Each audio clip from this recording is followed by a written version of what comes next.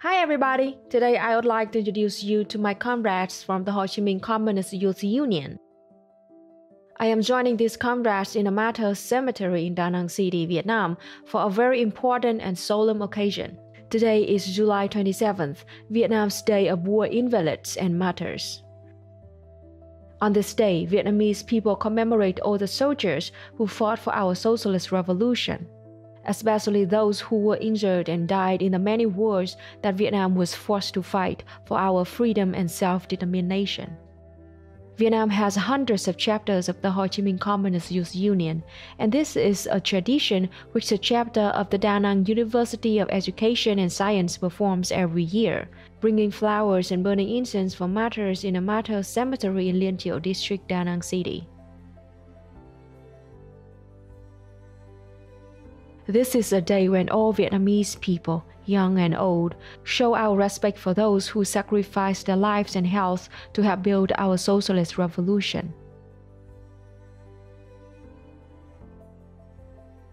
Through over 40 years of fighting against fascist Japan, colonialist French, imperialist USA, and the genocidal communist regime, Vietnam has had over 1.1 million martyrs, 800,000 injuries, over 300,000 martyr bodies which have not yet been identified, as well as over 200,000 soldiers whose bodies have not yet been found. That is the price which was paid for the peace we enjoy today. And Vietnamese people will never forget, which is why we pay respect to our fallen comrades on this day every year. Vietnam's Day of War Invalids and Martyrs was first held in 1947. Today there are over 3,200 martyr cemeteries across all 63 cities and provinces of Vietnam. To commemorate this occasion and to honor the martyrs of our wars of socialist revolution and independence, Vietnamese people visit these martyr cemeteries and burn incense and leave flowers and other items to show our respect and deep gratitude to these revolutionary heroes. I'm a veteran. I fought in this B1 Tuan Phuc battlefield. This martyr here was a comrade in the same unit of mine. In 1974, he went back down here to fetch some rice for the unit in the mountain. He also wanted to visit his family. When he was walking home from the village to the rice field, they shot him. His name was Dean Swan Kim.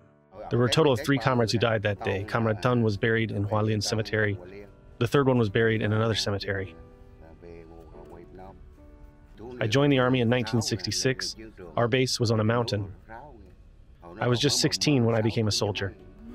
I was with this martyr on the day he died. I went with him to visit his family in Thanh Khê district. Then the invaders saw us, they shot us. He walked right behind me.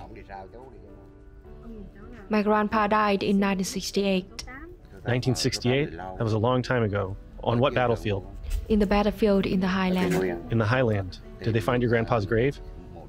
Yes. My family was informed by the government that they had found my grandpa's grave and they moved him to a martyr cemetery in the Highland. At that time, my family was still very poor, so we couldn't move him back to our hometown. We also wanted him to be with his comrades. Oh yes, he would want to be with his comrades.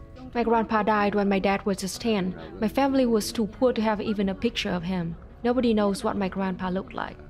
1968 was the most fierce year. Lots and lots of Vietnamese soldiers died in 1968 and 69. Many times they starved to death right in their hammocks. They also died from malaria and B-52 bombers.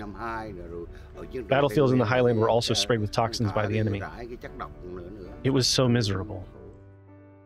For now, just let your grandpa stay with his comrades. You can bring him home when you're able to. Nowadays, we have maps for all martyr graves. The government will also help bringing them home to their families. Soldiers like me who survived, on this day, we go to as many cemeteries as we can to visit our comrades. I visit this comrade every year. He died when he was just 22. He was so young. You should try your best to keep this tradition alive because it's thanks to these martyrs that we have peace today. It is really good that today young people like you burn incense for the dead ones.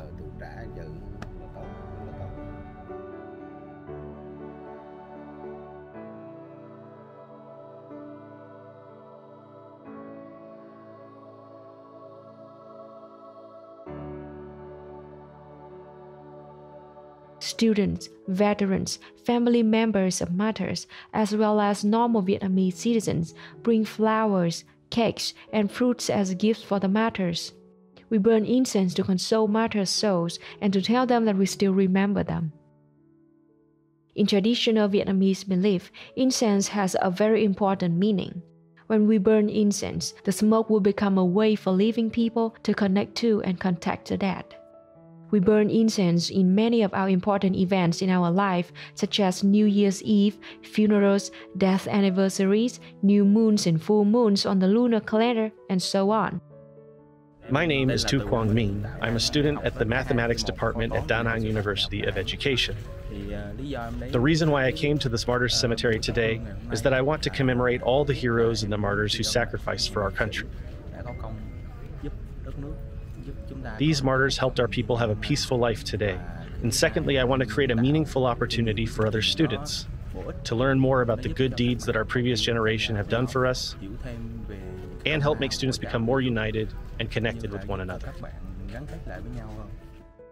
Young generations of Vietnamese people will never forget our history. We will forever remember what our ancestors had to sacrifice so that we could have a better life, free of imperialist, colonialist, and fascist oppression. With the help and support of the Vietnamese government, the Communist Party of Vietnam, the Ho Chi Minh Communist Youth Union, veteran unions, and many organizations, our tradition will be kept alive and our history will be remembered. We, the next generations of Vietnamese, will protect our peace, freedom, and independence, and we will keep building socialism no matter the cost. We know that one day all workers around the world will achieve communism, not just in Vietnam, but around the world. And Vietnamese martyrs served on the front lines of this global revolution for the liberation for all humanity. I hope with this video today, you can have a closer look at the youth of Vietnam, about who we are and how we are organizing to build socialism and solidarity. As you can see, we are uniting and organizing to build a better Vietnam, and at the same time, we make sure that our history and our heroes will never be forgotten. Thank you so much for watching. In the next video, I will show you more about volunteer campaign of these same members of the Ho Chi Minh Communist Youth Union. In this campaign, we went to a very remote mountainous area and did a lot of work to help local people over there. Please subscribe and stay tuned. See you next time, and solidarity!